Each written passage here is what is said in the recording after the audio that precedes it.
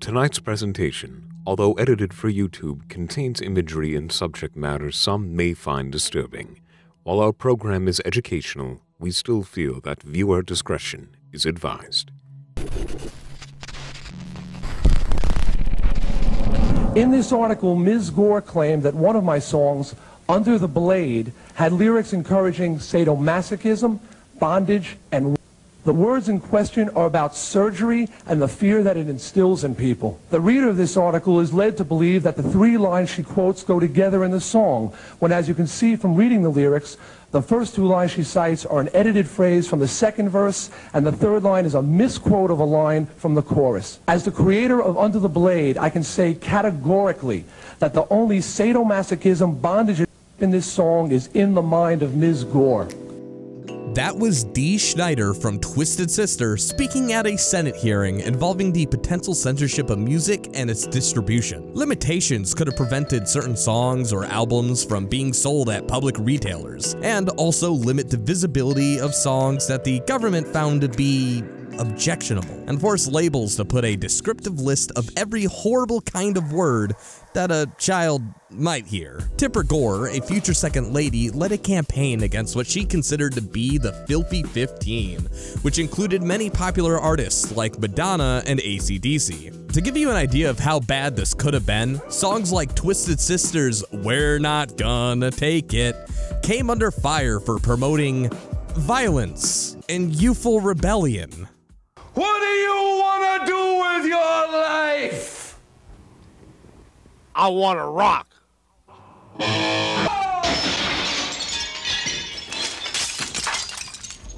If a song like that could land Dee Snider in trouble, something that benign, imagine what would happen to just about every item on our list. Thankfully, due to the efforts of Dee Snider, Frank Zappa, and John Denver, the Parents Music Resource Center, or the PMRC, backed off, compromising with an explicit lyric sticker to be applied at the label's discretion. That said, the alternative almost became a reality. It's undeniable that with such overbearing regulations in place and such incompetent people in charge, music as a whole would be less rich for it. Today, in the name of youthful rebellion, we'd like to pay tribute and highlight the darker side of music and animation that was only made possible through their efforts. Honestly, I might not be the most qualified person to discuss music, but I do love dark and experimental animation, and some of the most off-the-wall, awe-inspiring, emotionally heartfelt examples are found in the insane, subjective world of music. That's right, this one's for the misfits, the weirdos, and those that are just looking for a different perspective. But before we do that, today we have to thank the sponsors for making it possible to create videos just like this one, while also making it possible to pay our rent. For that, we have to thank Raid Shadow Legends, which is a game where you can collect and battle over 600 champions, testing their mettle against dungeons, the aforementioned Doom Tower, or even other players in the PvP arena. One of the aforementioned dungeons, known as the Void Keep, is guarded by the subject of today's boss spotlight, Malik Kavar. This big lad has a nice stash of void potions which could come in real big handy when it comes to ascending cool new champions. But he'll guard it fiercely with an ability that has the potential to poison multiple champions each turn. You'll want to bring champions that can cleanse this poison before Malik can activate his ability, Bane, and cause all of the damage over time to proc at once. Raid Shadow Legends is a simple yet satisfying collectathon where you can collect and battle your own way. If you're settling for a session of grinding XP and silver, why not set your battles at ×2 speed or automatic mode and keep the rewards coming quickly while you multitask? I mean, it's on the phone and PC, it's not like they can really stop you. And coming new this month, Raid just released a new Doom Tower rotation with 2 new bosses, Astronix the Dark Fae and Bommel the Dreadhorn. This update also features new enemy balance on tower floors, new secret rooms to discover, and new artifact sets to win. One feature we would like to showcase before we end this out here is Super Raids. Super Raids lets you double up your rewards from hitting dungeons and massively speeds up your progress. If you want a head start, all you have to do is hit the link in the description or scan the QR code right here, and new players will get a new epic hero, Chanoaru, 200k silver, 1 XP boost, 1 energy refill, and 1 ancient shard, so you can summon an awesome champion as soon as you get in game. New players will find all these rewards in their inbox for the next 30 days only, making this the best time to start playing Raid Shadow Legends if it was on your mind. Now with that out of the way, sit back, relax, turn down the lights, and prepare to feel something as we present 9 of the darkest, most experimental animated music videos we could find.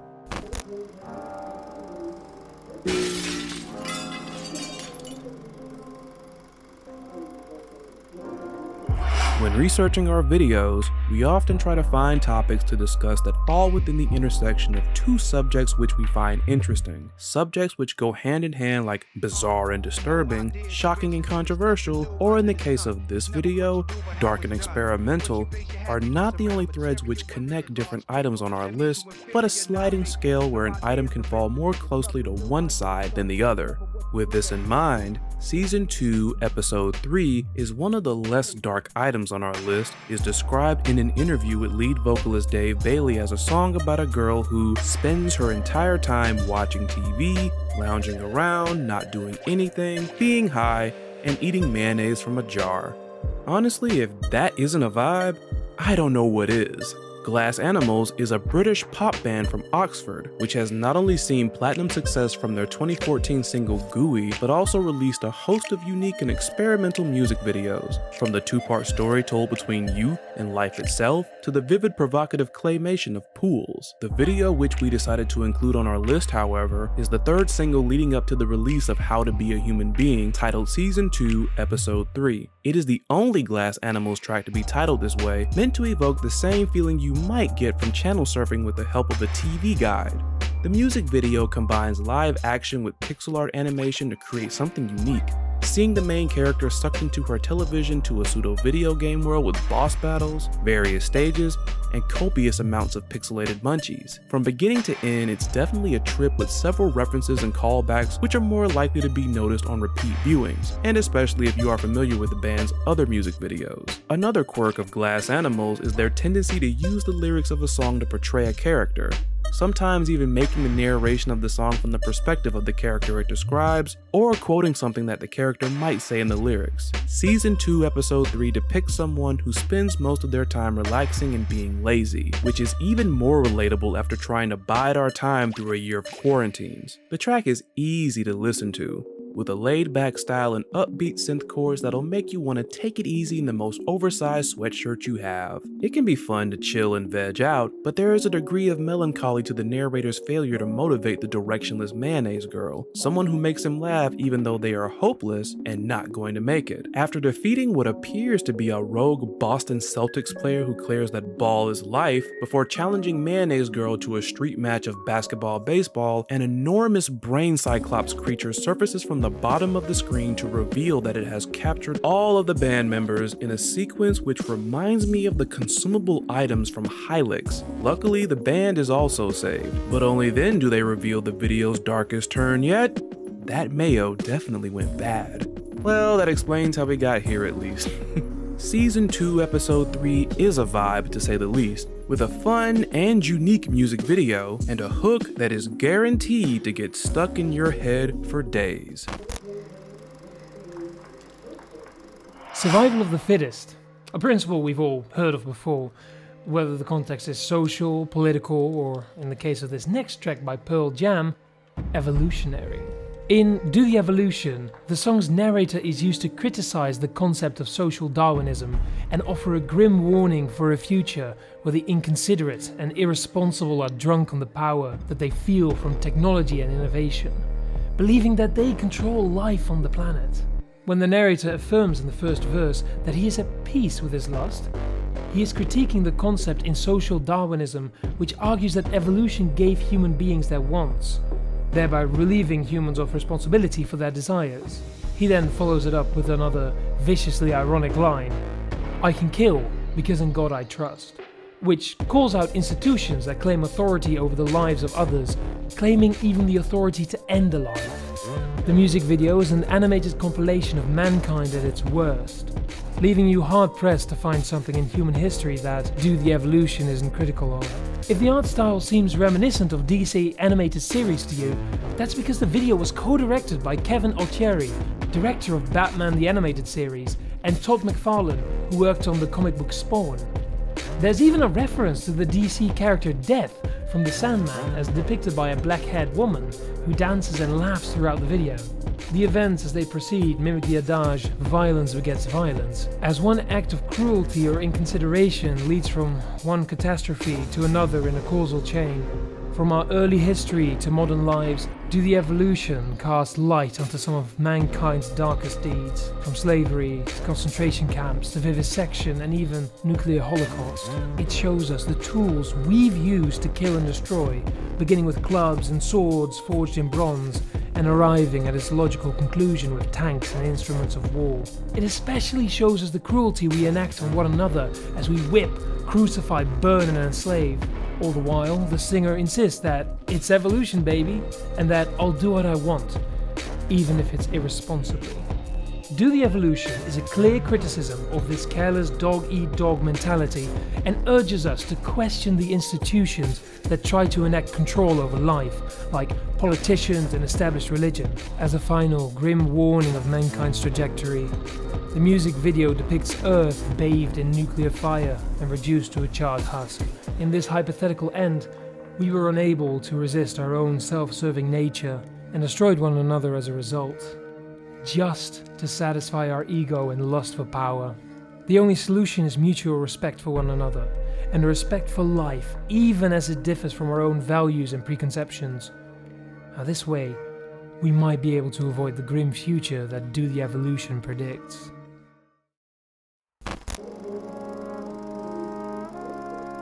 Life is scary, nothing is certain, and no one owes you unconditional love, but that doesn't mean that you don't deserve it.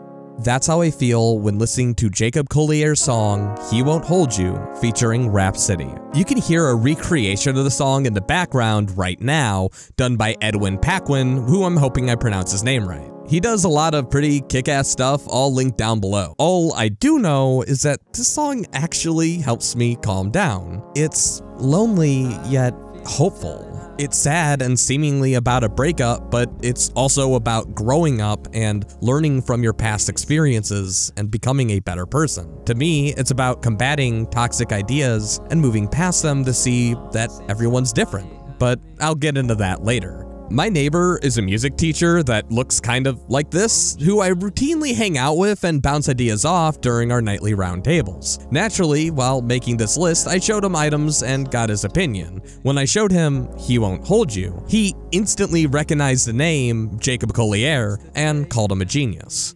Generally, I try to trust the opinions of people who are experts in their respective fields, so starting from that point, I started to do some research on Jacob Collier, and I was genuinely surprised. He is a rather interesting individual that combines gospel and wide harmonic sections with acoustic instrumentals to create these grand, highly emotional, experimental music videos. Even when the music videos are not animated, they're still experimental, grandiose, and absolutely insane. I highly recommend checking out his YouTube channel, which at the time of the writing of the script has almost 900,000 subscribers. He Won't Hold You, released on July 16th, 2020, is a 5-minute animated music video that uses black and white visuals to convey loneliness through the use of negative space. The song seems to be about someone going through a breakup and not being able to deal with the aftermath, only to realize that it takes separation in order to gain perspective needed to understand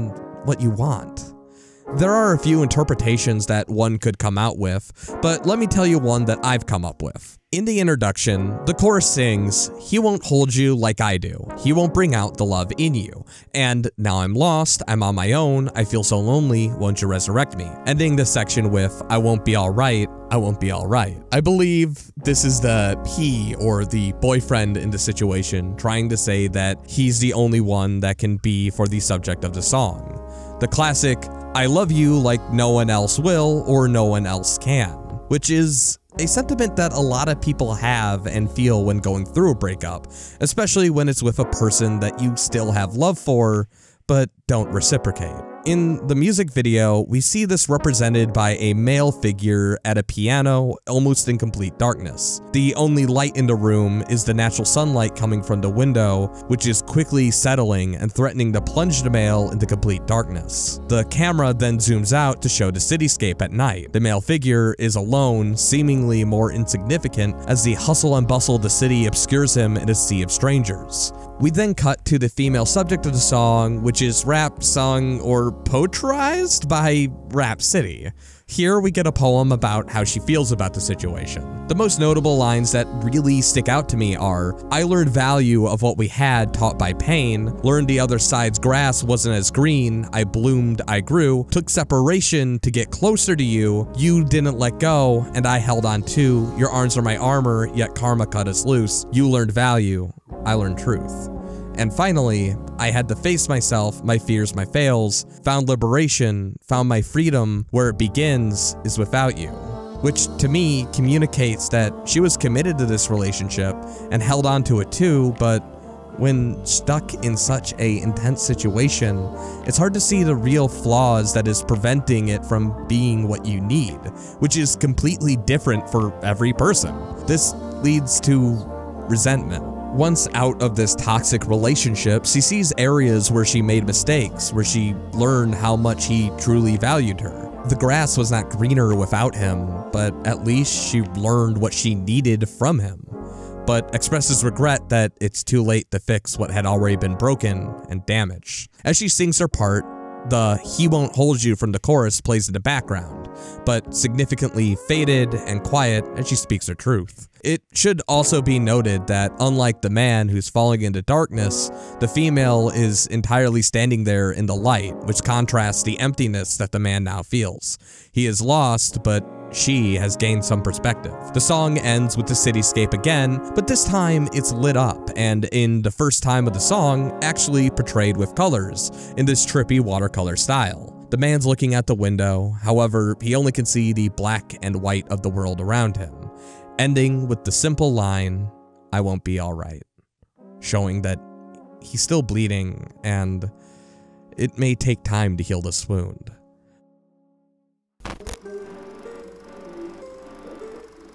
When will claymation ever not be dark and disturbing? Sober is the first music video by the band Tool to be animated in stop motion, only showing flashes of the band members and focusing instead on the live-action clay figure. The song was recorded for their 1992 album Tales from the Dark Side, with the music video being released a year later, directed by stop-motion animator Fred Stewart, and featuring models designed by the band's own guitarist, Adam Jones. Jones would go on to share the band's inspiration for the song, stating in an interview that the song and video are based on a guy we know is at his artistic best when he's loaded or under the influence, also admitting that people give him a lot of shit for it. This ties into the first line of the chorus, which asks, why can't we not be sober? Confusing double negative aside, this is a rhetorical question that gives credence to the artist Jones described in his interview by implying that people have the right to choose to live their lives intoxicated if it suits them. The repeating line at the end, I want what I want, reinforces this choice, insisting that people cannot choose what they desire, or at least that it isn't the fault of the user becoming addicted. Whether you agree with this message or not, the music video is rife with imagery that is up to multiple interpretations. Adam Jones even stated that different people get different things out of the images. It doesn't matter what it's about. All that matters is how it makes you feel. The subject of the video, for instance, might have his wrinkled and disheveled appearance due to the harmful effects of the drugs he's taken, or his appearance might be a reflection of the jaded or depressed emotions which turn him to those drugs. Nevertheless, when the subject happens upon a sealed box in the nook of the dingy home he lives in, the content seemed to literally and figuratively elevate him, while also causing him to exhibit jitters and shakes, much like the side effects of harmful drugs. There are more disturbing revelations as the video continues, such as the dangerous holes these boxes are located in, or the seemingly disfigured man being kept inside the closet. There's even a pipe inside the house, which seems to be inexplicably filled with meat. All of this raises the question as to whether the Clayman lives in such fear and danger because of the drugs that elevate him and melt his face, or if the drugs are a coping tool which allows a brief respite from the living nightmare. While the music video doesn't seem to offer any concrete answers, we can look to the lyrics again to find a warning in the song's bridge. I am just a worthless liar. I am just an imbecile. I will only complicate you. Trust in me and fall as well. The speaker in this case does not want any help for his problems with drugs, insisting that trying to get close or help will only lead to the downfall of that well-intentioned person. Regardless of what came first, the living nightmare is the reality of the Clayman now. There is no hope in sight, and even if things do improve, relapse is an inevitability. This feeling of being unable to escape or break the cycle is perhaps the darkest thing about sober, and it's all too relatable to many people struggling with the abuse of drugs or the difficulty of rehabilitation. When we discuss experimental music, we refer to pieces of art that are innovative. They may involve styles or techniques which are untested and unproven. Many of these works of avant-garde influence the art which succeeds them. We'd like to posit that this would make the world's first animated music video experimental by definition. Accidents Will Happen is a new wave song by Elvis Costello and the Attractions, which was initially a more personal piece about Costello's struggles with honesty and infidelity in relationships, though the lyrics were later changed to make it seem less like the song was talking specifically about himself. He reasoned that this was pop music, not confession. Accidents Will Happen is widely regarded to be one of Elvis Costello's greatest songs, though this is not the only claim to fame for this music video. Not only is it considered to be the first animated music video, but it also contains the first computer-generated moving image in a music video as well. While Accidents Will Happen is animated traditionally with ink and paint, for the most part, the music video's director also used a university computer to draw a green-on-black vector image of the lead singer at a variety of angles, then filmed it right from the screen with a Bolex 16mm camera. The video itself seems to show mostly disjointed images of common mishaps and blunders ranging from mundane to catastrophic. The variety of accidents on display could be as simple as breaking a mug to as complex and deadly as an unintended nuclear launch. During the chorus, the imagery shifts to distorted shots of the band members playing their instruments as if on a shoddy old television. While it might not seem all that special to us today, this was ahead of its time in 1979. And for that reason, it's hard to argue against something so groundbreaking being one of the most experimental items on our list.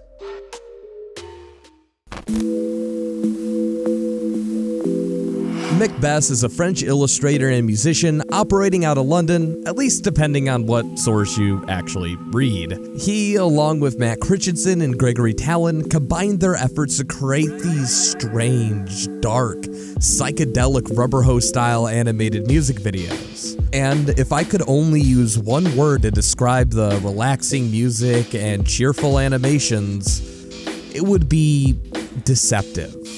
While listening, I get this feeling that someone wants me to let down my guard for some insidious purpose. While at first the animations and songs seem inviting enough, much like those old 30 Styles cartoons were designed to be, there's always little details both in the lyrics and visuals to let you know that something is wrong. Most specifically, I found that this line right here in the song She's a Big Boy to be the most unsettling.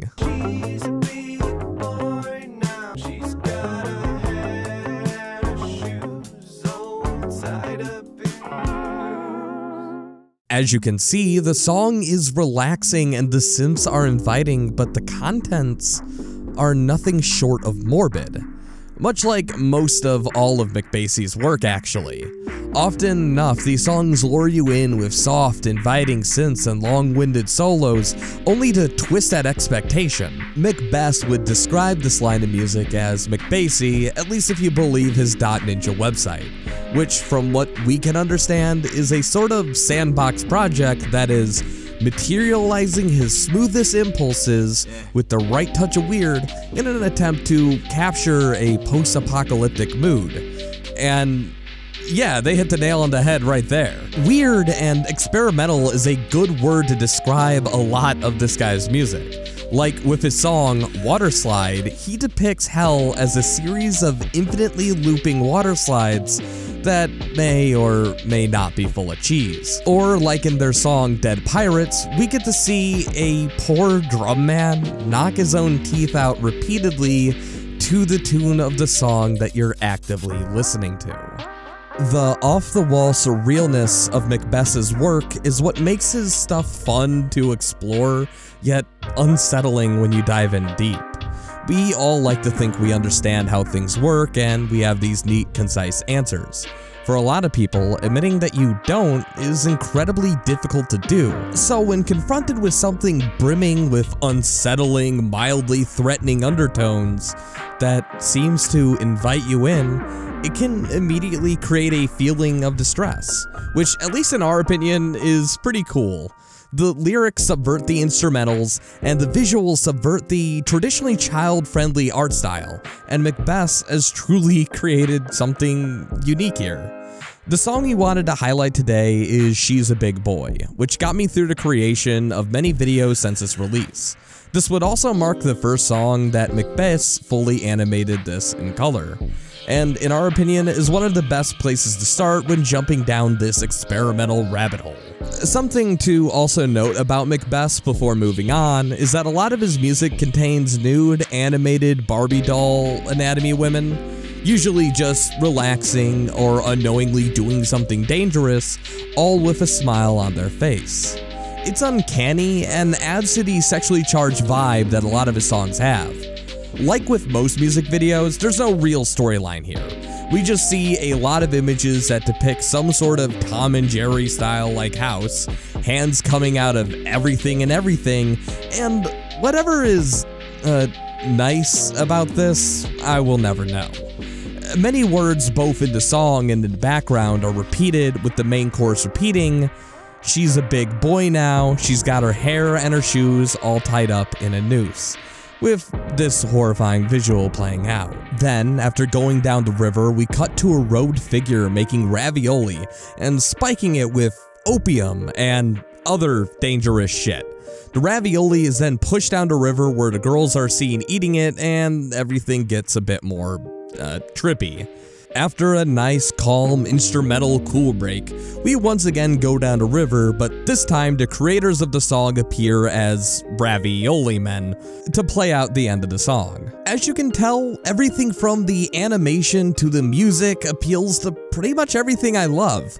It's weird, dark, kinda messed up if you think about it, and presented in a nice, relaxed tone. She's a Big Boy, along with most of Macbeth's work, is nothing short of both beautiful and deeply unsettling and experimental.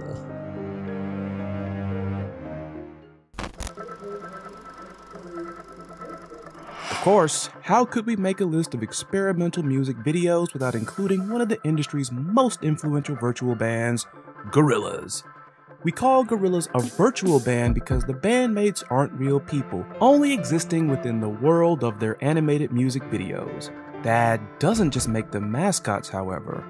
Russell, Murdoch, Tootie, and Noodle are all characters with backstories and arcs that evolve over the band's various phases, giving each album a new look to go with a fresh sound. Featuring creative designs by Jamie Hewlett, composition by Damon Albarn, and a host of collaborators both large and small, which will become a staple of the band, Gorillaz has consistently topped the charts in the US and UK since the early 2000s. The band began as a side project for Damon Albarn to experiment with different sounds that didn't fit his band Blur. The mix of alternative and electronic pop was quickly met with positive reception, with the instantly recognizable Feel Good ink on the album Demon Days, which went platinum 6 times over in the UK. After the release of Plastic Beach, however, the project would be put on hiatus for 7 years, and much like the Avatar, would leave fans wondering when they would get to see the best virtual band again.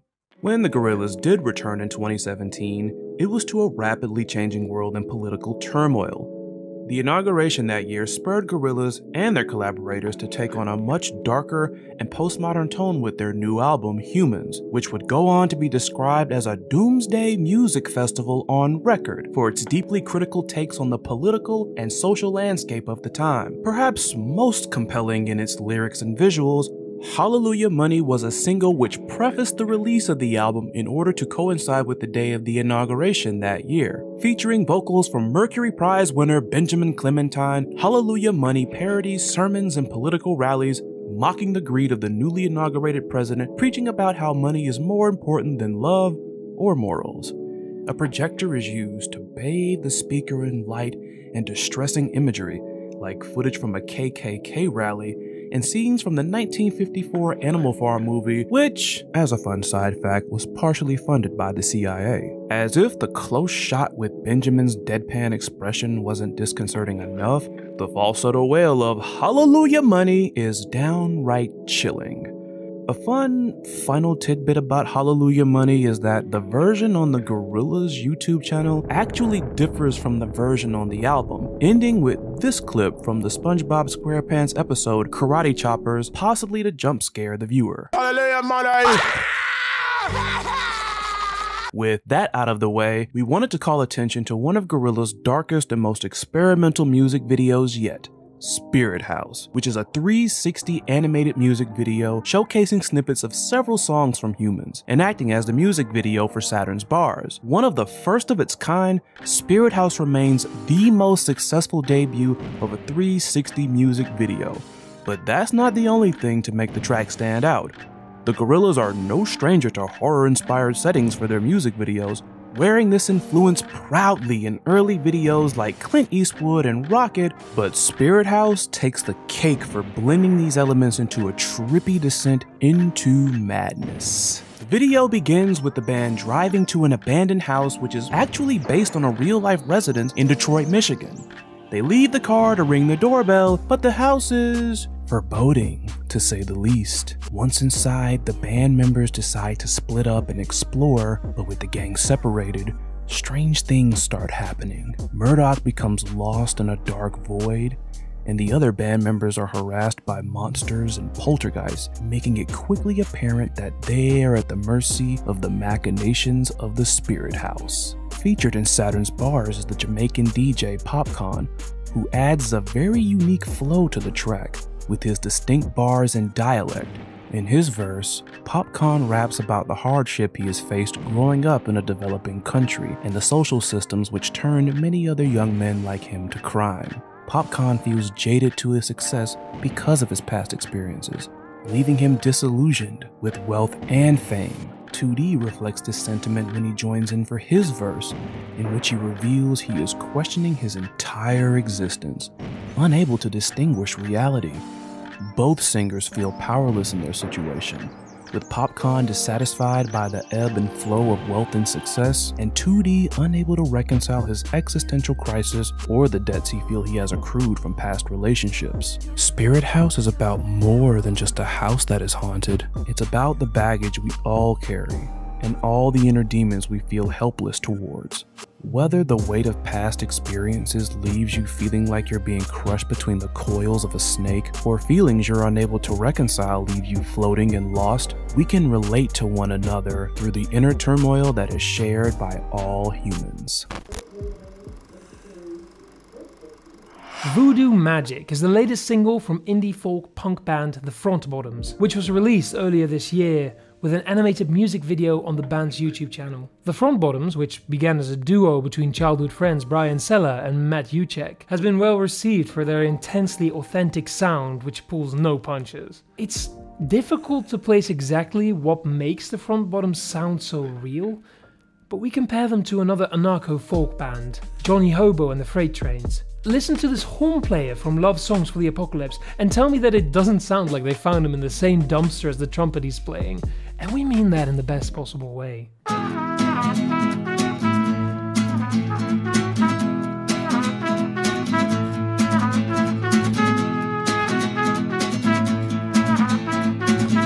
From the grunge-inspired guitar licks to the nasally and slightly off-key vocalist, the Front Bottom's music is richer for refusing to hide its flaws, encouraging the listener to fall into their rhythms and deeply catchy tunes through relatability. If there was a sheer opposite to overproduced, it would be this band.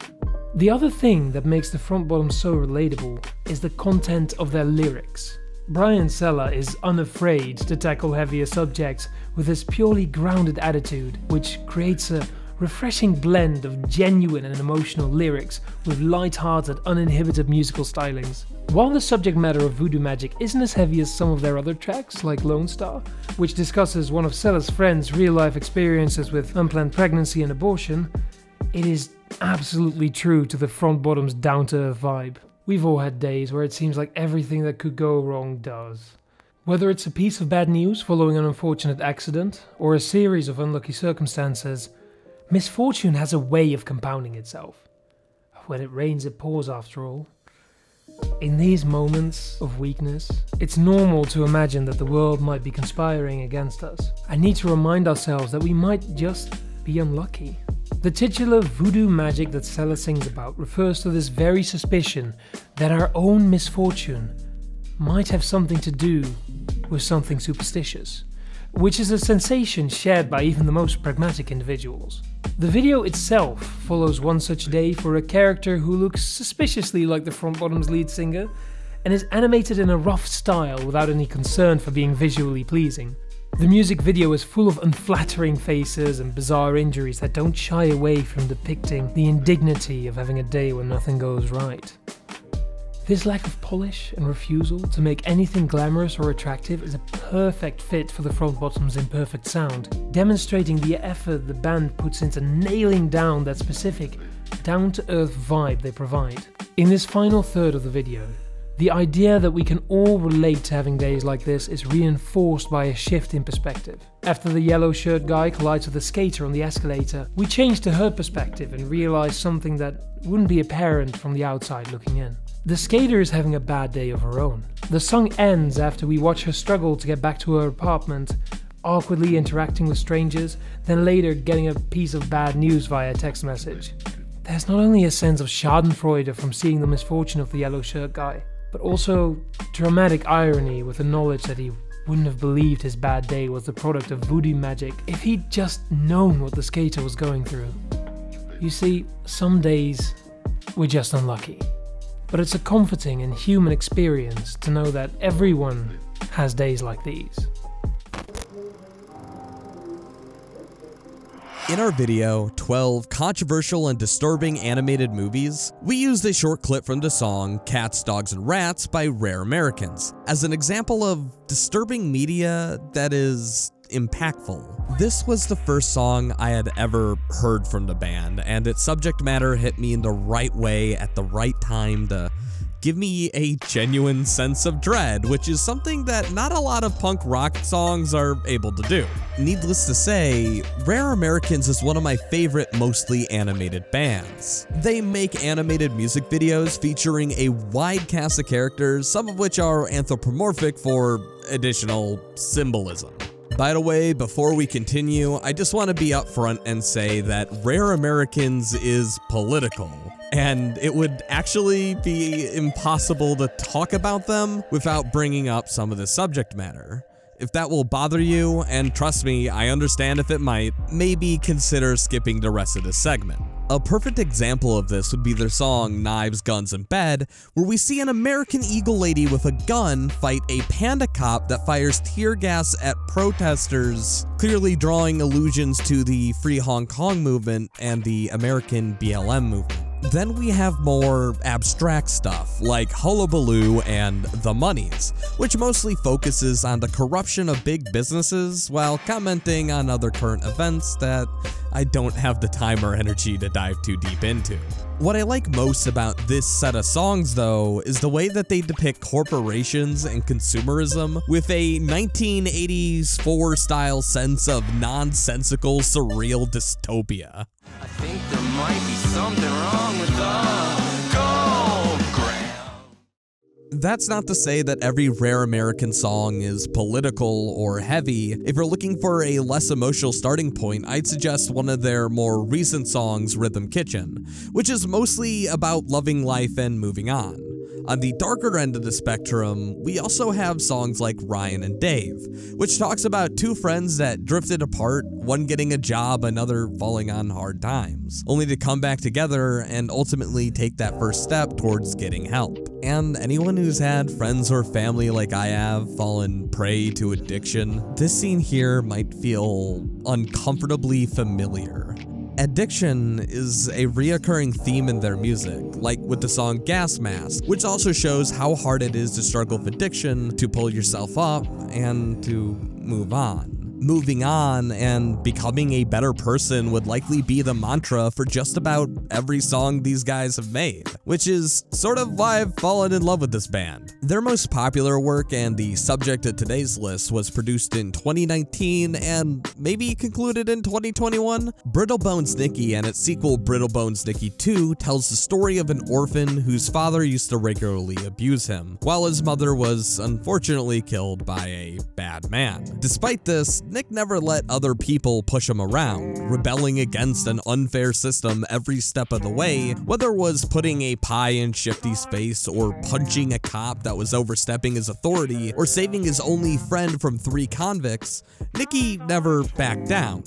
Despite not winning at the game of life, Nick is satisfied knowing that he lived the good one, which is where part 2 begins. Nick has died and is now on a roller coaster through purgatory where a driver named Hank guides him to his ultimate fate right in front of the gates, which is depicted here as a neon zap zone. Despite thinking he did the best he could with the unfortunate start given to him, God said that Nick didn't live a moral life, and neither did his loving mother. Basically, morality is objective, and no matter what your reasons for stealing or defending yourself, all of these actions are sins and deserving of hell. Pie to Shifty's face, be with your mates, scoundrel fakes, and pay for your sins in our place. After being thrown into hell, the person that Nick saved before, Ben, offers to help him out. Not one to let others push him around, Nicky makes his way into the devil's chambers, where he finds that God and the devil are the same person rolled into one. Nick makes a deal with him and becomes one of the Skelly Men referenced in the first song, doing God's bidding to add a chaotic spice to life. Brittle Bones Nicky combines a dark message with bright, upbeat instrumentals, essentially saying that the world is chaotic, and even if you fight back, it will only get worse for you, but there is a sense of satisfaction with saying that at least you tried to do something, even if it doesn't lead to any change at all. With its sequel, it wants to commentate on how morality cannot be rigid and moral, that subjectivity needs to be applied, otherwise you end up punishing people who honestly did not intend to do anything wrong at all. At least, that's my take, which, I'll be completely honest, like with just about everything on this list, could be completely wrong. The only thing I do know for sure is that, at least to me, these guys preach that the world is unfair, but that's not an excuse to be a bad person, and that you should always strive for personal growth and stand up for what you believe in. Otherwise, someone will take advantage of that apathy, which is a message that not only resonates with me, but also on some subconscious level deeply disturbs me.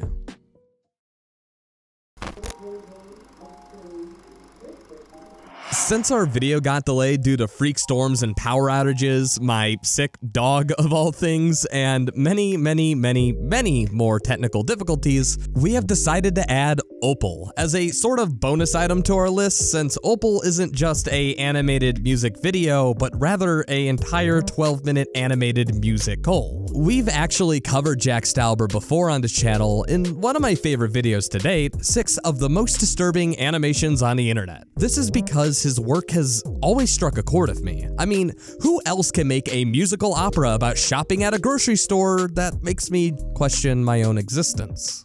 Wait, this milk is expired. Expired. What kind of life did you live through? Whether we're talking about his humor, the downright uncomfortable mixed media visuals, or Jack's depictions of human fears and anxiety, through it all, I see a bit of myself in these weird clay people. In a sense, it actually can be almost cathartic watching some of Jack's work. He adds layers upon layers of meaning and symbolism in a lot of his videos, which can be easily missed upon a first viewing, which of course benefits freaks like me who just like to rewatch and dissect the same thing over and over again. This sentiment is doubly true for the subject of today's bonus list item thing, Opal, which has taken the internet by storm, garnering over 3.1 million views in less than 10 months, and inspiring a cool reanimated project, which you can find both on screen right now and linked down below. With that said, Opal is a 12-minute animated musical containing multiple songs that paint a grim picture of the hellish reality that this young child lives in. However, it should be noted that what we learn is pretty abstract and can be interpreted in many different ways. So I'll do my best to give a general summary of what I think happened. After all, it's music and everything's subjective. Although, I must admit that I actually do think that there's definitely a concrete story here. It's possible that I could just be giving a completely wrong interpretation of it. The musical starts with some symbolic imagery that will make more sense when I explain it later. Then we transition into the first song. In this opening number, we're introduced to a little girl who we will refer to as Opal, having dinner with what appears to be her family. They sing about seeing her. We see you, Opal, your troubles are miles away. Which will be important later. For now, Opal seems to be pretty happy to have the acknowledgement of this family after showing off something worth, seeing. Her attention is brought to the window, showing this foreboding house in the distance which captivates Opal. Her attention is pulled away from the other house when the loving family interjects with what could be taken as a warning. Don't mind the house across the street. It's not where your attention ought to be. Something about the house piques Opal's morbid curiosity, leaving her with no choice but to sneak out and enter. On the inside, we are treated to 3 more songs featuring creepy alternative versions of the family we saw earlier, starting with Grandpa, followed by Father, then Mother. When Opal enters the living room of this house, Grandpa refers to her as Claire, and she seems genuinely fearful as he starts addressing her and demanding cigarettes, accusing her of trying to hide them. Grandpa is this elderly, confused blind man, and in his song, Why Does It Sound So Easy to Breathe on TV, he expresses fear that the voices on TV want to take his soul. Even though the tune is upbeat, some of the musical choices are downright unsettling, like in this clip here. Won't you tell me, why does it sound so easy to breathe? After Grandpa's song, he starts screaming at Opal to get out and chases her up the stairs, since she never responds in any way, leading him to believe that she's not Claire. Opal at this point is stopped by Father, who sits in what he calls the reflection chamber, wearing a contraption that surrounds him with hanging mirrors from all angles. My roommate believes that he suffers from some sort of deformation and now spends all of his time trying to make himself look good, or as Father puts it, They turn me down, now I live my nightmare. Opal is stopped and held verbally hostage while he tries to spark a conversation about himself. I'm going to be completely upfront, Father's song, Mirror Man, has some of the most uncomfortable imagery in it. Something about the synthesis of skin and claymation combined with the warping just makes my spine and skin crawl. Mirror Man is interrupted as Grandpa makes his way up the stairs and starts screaming at Opal, causing her to run away while the Mirror Man says this. You know how this makes me feel. This leads us to one of the last songs in the music video. Shutting the door behind her, Opal finds herself inside a dingy room with booze and pills all over the ground. The thing that has sparked her curiosity is just further down the hall. Unfortunately, her plan is stopped as Mother grabs her by the ankle, knocking her down, saying this.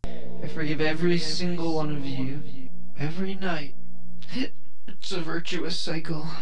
In her song, Virtuous Cycle, Mama sings about how she needs a little girl to hold on to and to fall on. This is an admission that she cannot validate her existence without her daughter. As Mama sings and speaks, it's hard to shake this feeling that she's intoxicated as she slurs her speech and her eyes look everywhere but forward, in a sense, unable to see her own daughter. The song ends with a loud shrieking noise and a collection of images. If we slow this down a little little bit, we see someone dial 911, pills occasionally flashing, and of course, Mama's deformed, half-melted face screeching, which should give you an idea of what we are in for later. After putting the fear of God into Opal, she bolts towards the attic, knocking over a bottle of booze and a glass of wine, locking the door behind her. Opal notices a bed with pink sheets before turning her attention across the street. She's nearly brought to tears as her despondent gaze stares across at the street where her old house used to stand. In its place, a solitary billboard that reads, Opal's Burgers. Mother, father, and grandpa bang against the door as we see some more symbolic imagery, and the room around her starts to morph into some sort of hellscape, ending the video with the girl retreating back into her own mind for a reprisal of We See You. If I'm not mistaken, Opal is supposed to be Claire and is the daughter that Mama sings about. The reason why the first song is titled We See You is because no one in the house actually looks at her or sees her, both physically and figuratively. The grandpa is blind and confused, the father has the 3 mirrors in front of him and never stops talking and pitying himself, and Mama is so strung out and abusive towards Opal that getting anything out of her seems to be a impossible Herculean task. Opal also never talks in this animated musical, which is quite fitting for someone who feels like they have no voice inside of their own home. Mama talks about feeling awful and always having to forgive people, using Claire as a crutch and putting that burden entirely on her. Claire looks at the billboard across the street and imagines her family being kind, one that would see her for who she really is. Because the messed up alternative of leaving this fantasy is accepting the hell which her mind helps her shut out. The imagery we saw at the beginning being disturbing and foreshadowing for what would end up coming up later. At least that's my personal take. And honestly, it could be wrong. Opal is dark, experimental as hell, with both its sound, visuals, and writing. Not only making this a incredibly experimental and dark piece of media to include on our list, but perhaps making this one of Jack Stauber's most disturbing pieces, period.